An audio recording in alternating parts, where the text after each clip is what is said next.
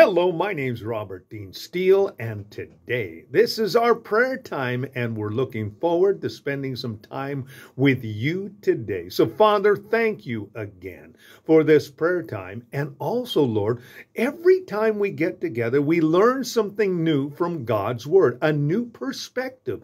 And so we want to give you praise and thanks. In Jesus' name, amen. Well, Father, I thank you today for that wonderful scripture contained in Proverbs, which says, "He who wins souls is wise." Now, Father, that should be the object of every one of our discussions. Now, Lord, I know that we live in a world of change, and we know that, Lord, there are many religions in the world, but we recognize that it was Jesus who said in John 14:6, "I am the way, the truth, and the life, and no man comes to the Father but by me." Jesus also illustrated in the Sermon on the Mount that there were two paths that were leading to eternal life. One, of course, led away from God, and the other one led towards God. Now, Jesus said that there was a highway that led to where basically people find themselves. We call it hell.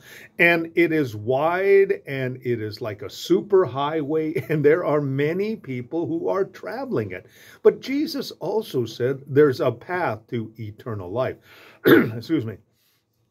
And that path is narrow, and it can be a little bit daunting to get there.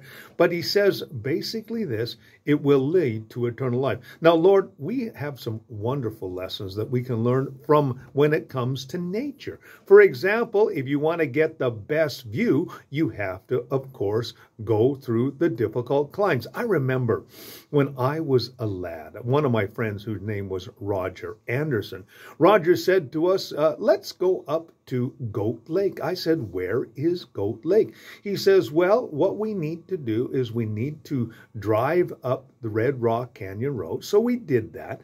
And then at the end of the Red Rock Canyon Road, there happens to be a path. Now, the path leads into the mountains. And one of those climbs, or one of those paths, leads up to Goat Lake. Now, it's about a 7-kilometer or about a 4.5 mile walk up the side of the mountain. And so we began to walk up the side of the mountain, and we were walking along this 3-foot cliff, or 3-foot path along the cliff for several spaces. And I remember looking down thinking, I said, Roger, are you sure you know where you're going? And he says, well, all we have to do is follow the path. Well, we went up the side of the mountain. It took us about 3.5 hours. And we got up to the top of the path, and there was a beautiful waterfall that was coming down from the side of the mountain. And he said, just about half a mile up on the top, you'll find Goat Lake. And so we continued to climb, and we got up to the top there. And at the top of the mountain, and Lord, whenever you do something, it is absolutely beautiful, was this beautiful mountain clear lake. I can still see it, even though it was many, many decades ago that we made that trip. And I remember looking at it and saying, this is absolutely beautiful. It was a lake that was completely surrounded, at least on 3 sides, by the side of a mountain. It was gorgeous, and it was cold, and it was very refreshing. I remember Roger and I sitting down on the side of the lake on some rocks and dangling our feet on that warm summer day in that cold lake after going up that path. And also, when we went down, we kind of just enjoyed the beauty of the Rocky Mountains as we head down. Now, it wasn't an easy climb. In fact, it was a difficult climb. And there were times where, it got a little bit dicey. But I remember it specifically about the fact that, Lord, how beautiful the Rocky Mountains were, and I kept on walking down there saying, this is beautiful. Now, of course, later on, I came to know you and to realize that actually you are just showing off. When we get to those beautiful spots, Lord, I remember this one particular time, Lord, as well, again, doing some climbing in the Rocky Mountains in Waterton, which happened to be at the time my favorite place to go. And I remember I was climbing the side of a mountain at the time, and I looked back and I thought, my goodness, this is absolutely beautiful.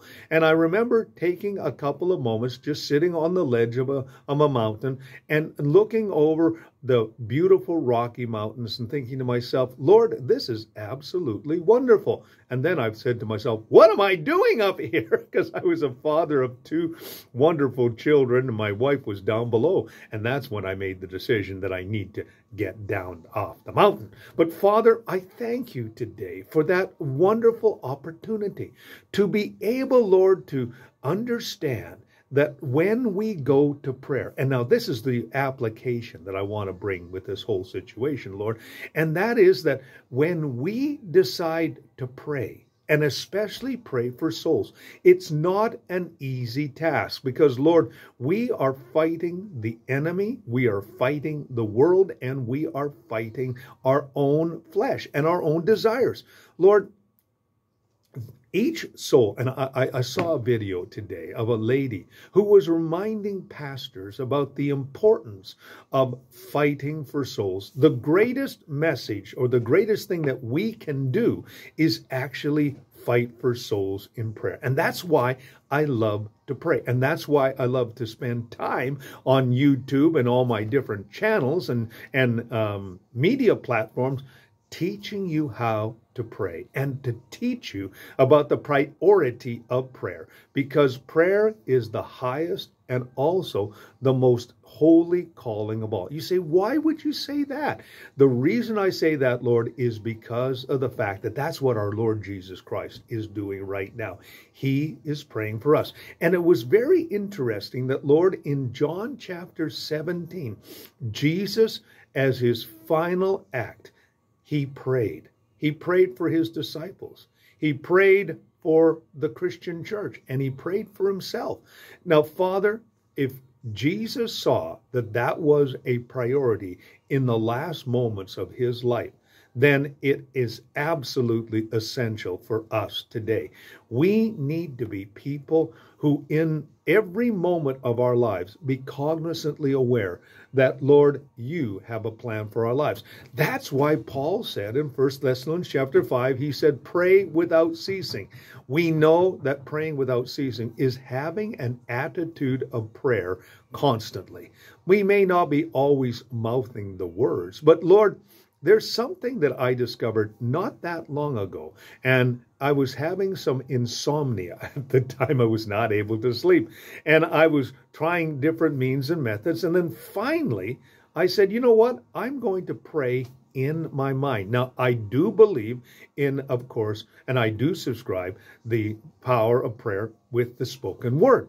But from time to time, I have discovered that if I just concentrate on sending mental thoughts to God, because you have to understand, God knows all and sees all. And so an aspect of our prayer life can be actually sending mental prayers to the Lord. I didn't realize how powerful it was until I began to send mental thoughts to the Lord. Now, it was interesting that that night I began to pray in my mind, and immediately everything settled down. All of a sudden, I was beginning to relax. And that is the most important thing about getting ready to go to sleep, is relaxing. And as I began to, reflect on the goodness of God, I would say, Lord, thank you today for your wonderful love. Thank you, Lord, today for your wonderful grace. And I began to thank the Lord, and once again, I began to relax. Well, it wasn't too long before I was asleep. And now I use that as a technique to go to sleep. I begin to think on the good things of God. Now, that's what Paul told us to do in Philippians chapter 4, verses 7 and 8. He says, whatsoever things are right and pure and holy and praiseworthy, virtuous, true, and lovely. He says, think on these things. Basically, we begin to think on the things of God. And what happens is we begin to be thankful. And that's what Paul said when he said, in everything give thanks, for this is the will of God for those who are in Christ Jesus.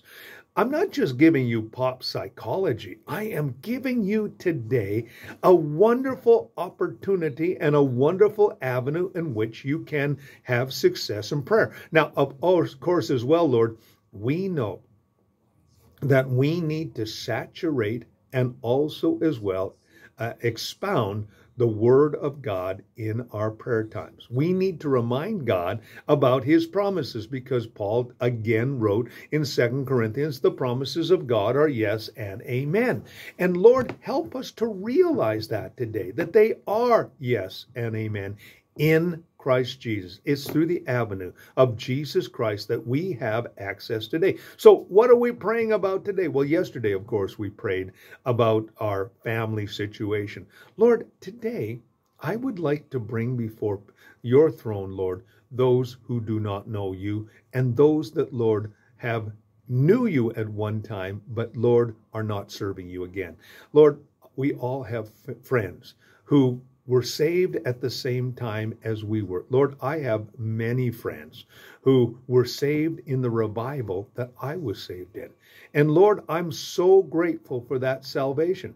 But Lord, today, many of them have turned away from you. And some would say, well, were they really saved? Absolutely. They were gloriously and powerfully saved. God used them.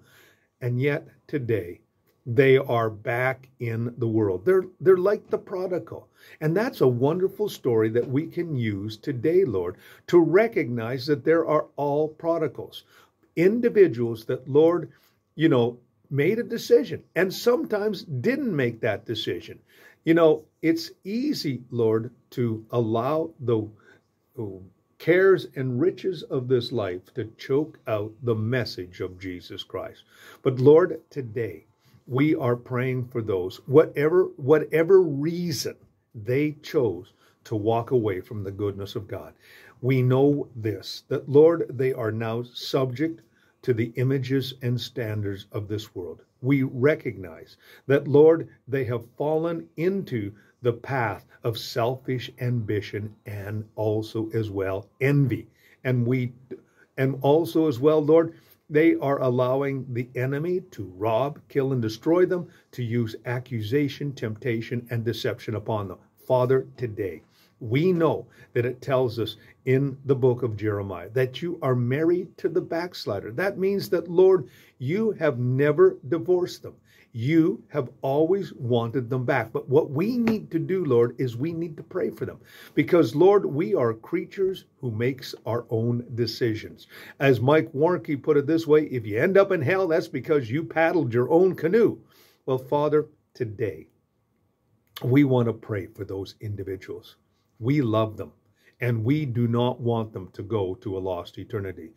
It was interesting that, Lord, recently Dr. David Jeremiah talked about a revival that was going to be happening after the rapture. And of course, that will be a dramatic event. In a moment, in the twinkling of an eye, all of a sudden, millions, hundreds of millions of people will disappear. And that which is mortal will put on immortality, and that which is corruptible will put on incorruption.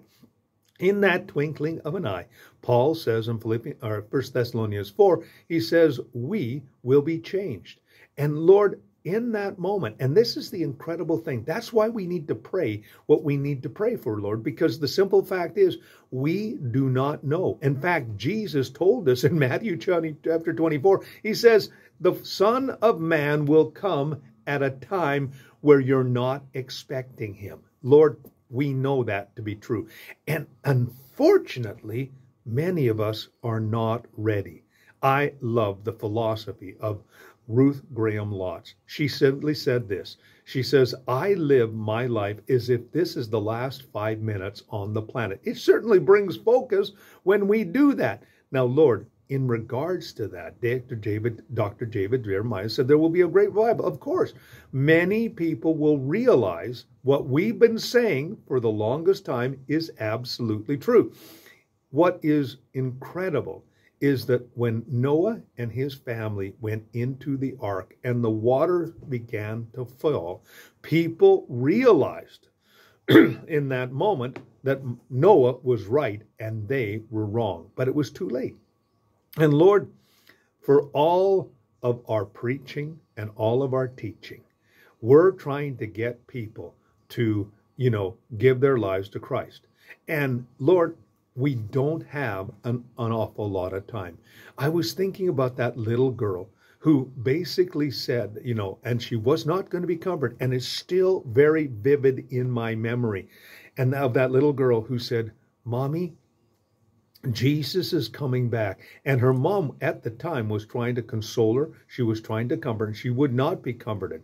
And the reason why she wasn't going to be comforted is because Jesus Christ was coming back. And she felt the incredible agony, the urgency, and also the crisis that our world is in right now. As the world progresses towards the end days, here is the church. We are the first responders. We need to recognize, and I love this little Facebook post that goes simply this: my heaven, earth is not my home. Heaven is. And I'm just down here recruiting. That's why we need to pray. That's why we need to pray for the backsliders. That's why we need to remind them that Jesus Christ could come back at any time. Dr. David Jeremiah says there's going to be a great revival. There will be. All these backsliders will all of a sudden realize that they were wrong and that we were right. And the problem is, it will be too late. They will have to go through the tribulation period. And there will be many who will give their lives to Jesus Christ. So some of them will actually be preachers. They'll be sitting in their churches, and I've seen that illustrated, Lord, in different movies about the fact that there are pastors in their churches now preaching to empty pews, recognizing that they had been talking of the wrong thing. They have been giving pop psychology. They have been given motivational speaking, but that's not what we need. We need to have the gospel of Jesus Christ, simplistic and powerful. And that's what the Apostle Paul did when he went from Athens to Corinth. He made a decision in the city of Corinth that he was going to preach Christ crucified and him only. And Lord, we need to do that as well. We need to keep it very simple.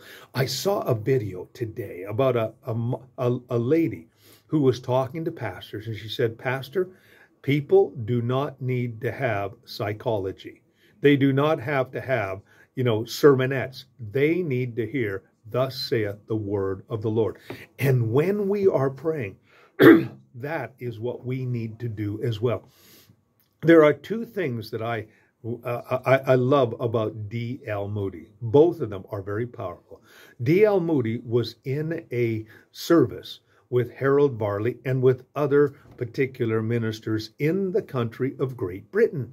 And as he was there, the Spirit of God fell, and Harold Varley stood up and said this: the world is yet to see what God can do with a fully consecrated man.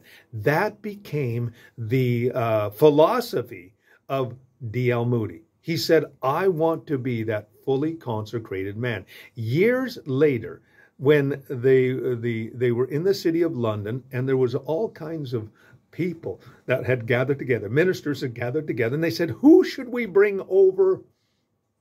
And one of the ministers said to him, said out loud, we should bring D.L. Moody. Well, one of the pastors there said, what are you talking about? We have some of the finest preachers in the world here in London. Why don't we have them come? Why Moody? And the man said this. He says, well, we all know that we need the power of the Holy Spirit.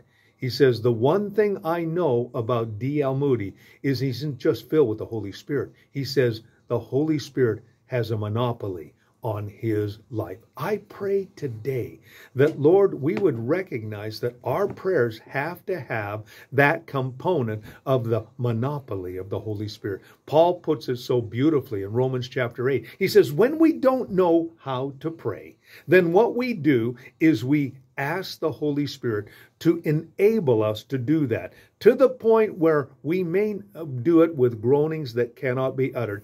Either way, Lord, we need to do that. So that's why we're praying today for the backslider. Lord, as well, we are asking today for the unsaved. Father, there in my city of where I serve, in the city of St. Albert, there's 60,000+ unsaved people. In the greater Edmonton area, I'm going to say that most likely there's over 1 million people who do not know the Lord.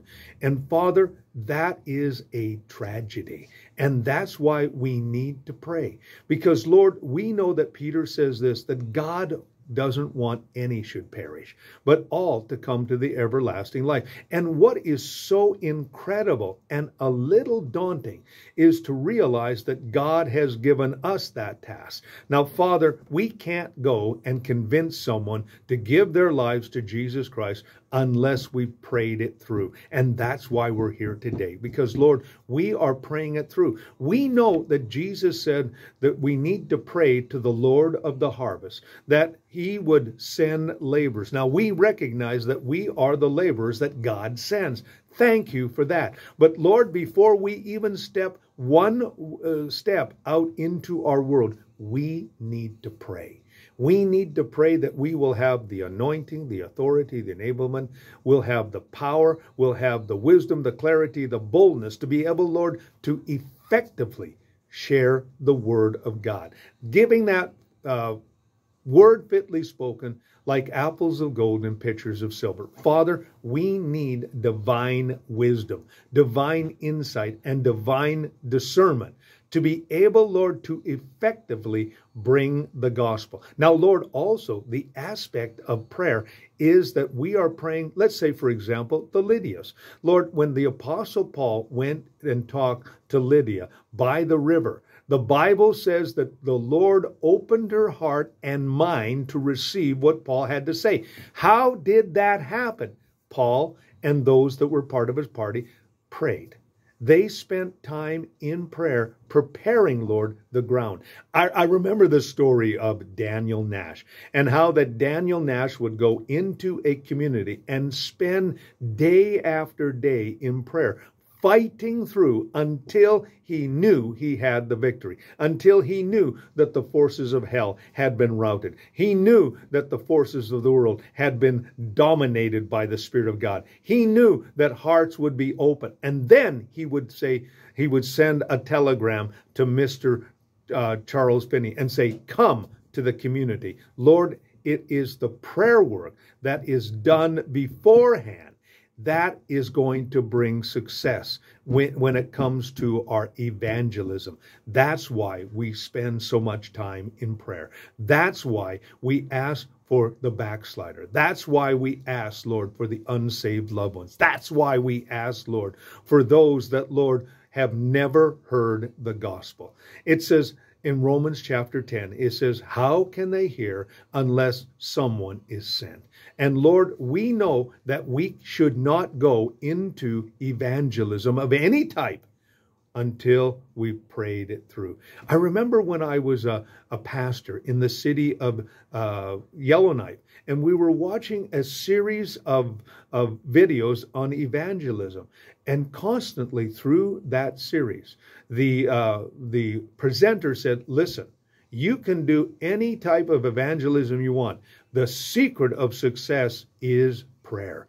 I remember, Lord, we then spent the next year in prayer. I remember that every Wednesday night. I had canceled the Bible studies and I said, we're just going to have a year of prayer. And that's what we did. We spent the entire year in prayer. And then we sent for an evangelist whose name was Max Sobrak. Max came up there, and in 3 days, we saw 65 people come to know the Lord. Now, our church went from 185 on a Sunday morning to 206